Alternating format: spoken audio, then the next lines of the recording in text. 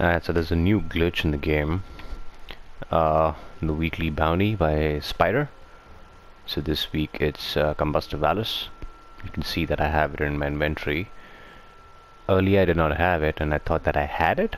I helped out a friend finish it off and I realized that I never got a powerful gear.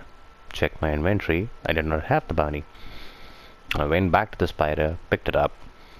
So you can see now, you can see the bounty is in my inventory. But when I go to the Mercury map, there is no mission for me to start.